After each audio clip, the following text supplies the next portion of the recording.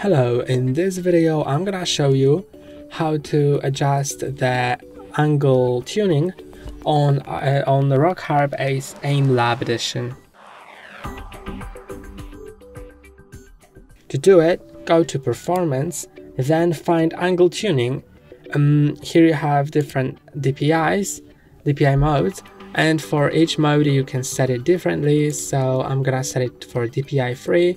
You can set angle tuning to, for example, 30, and now your mouse will work like that. So you can hold it like that, and then it will have the angle tuned.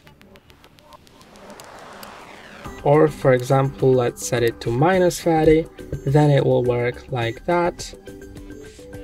And that's all for today. Don't forget to like and subscribe. See you next time.